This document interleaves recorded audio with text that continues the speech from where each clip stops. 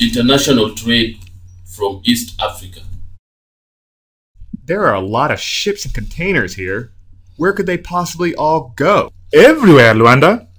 This is Kilindini Harbour, East Africa's largest port, shipping everything from grain to minerals such as copper and soda ash.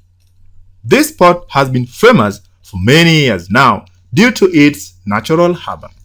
Doesn't Kilindini mean deep in Old Swahili?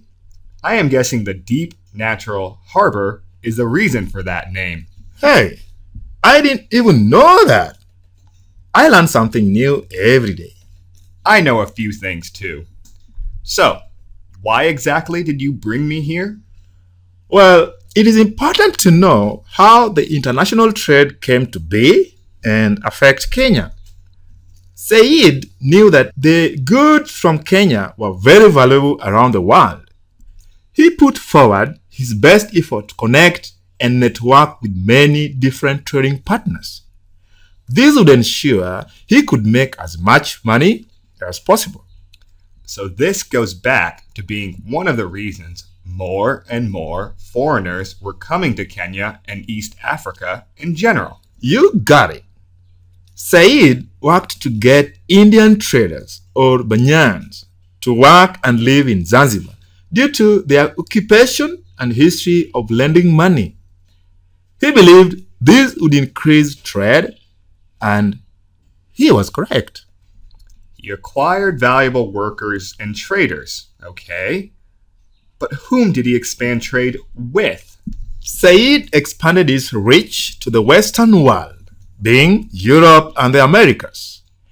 He was eager to make trade agreements or treaties with USA, Britain, France, and Germany. These agreements gave the countries rights to obtain the goods and even opened up operating offices in Zanzibar. Wow, Zanzibar must have been a commotion of motion. A what? A very busy city. Yes, indeed. It should be noted that Said even put the local Akamba, Agikuyu, and Midikenda in contact with the new trading partners. It didn't even use it as a political control, though. What do you mean? He simply expanded upon the existing trade routes and caravans we talked about, rather than have a say in government or ruling. And why did you bring that up?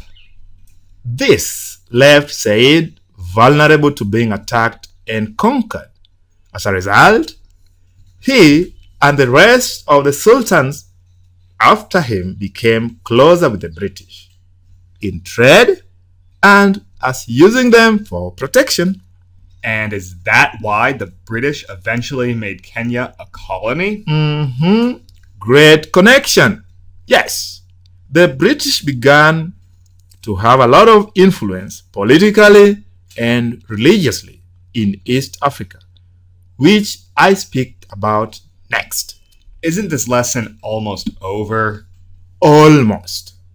Before I speak on Christianity, let's go over how international trade changed East Africa as a whole. More review? Fine.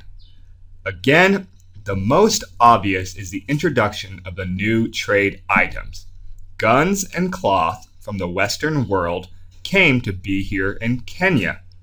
Also, the new crops that were traded, like maize. Easy. There was an emergence of more powerful local leaders that took advantage of these new weapons. How did the local leaders use the weapons? The need for slaves was growing, as we have discussed, and so did the brutality of gathering humans. At the same time, the world was slowly growing smaller.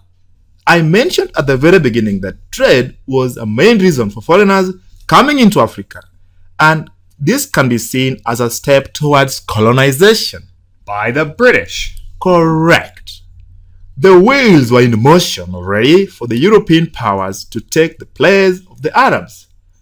The European powers came in and saw the slave trade and its cruel and evil nature. This and the presence of Islam made missionaries come running to spread Christianity. So Christianity finally did begin spreading. I thought the Portuguese failed at that. Let's go take a walk and look at some churches. Fanta, first. Deal.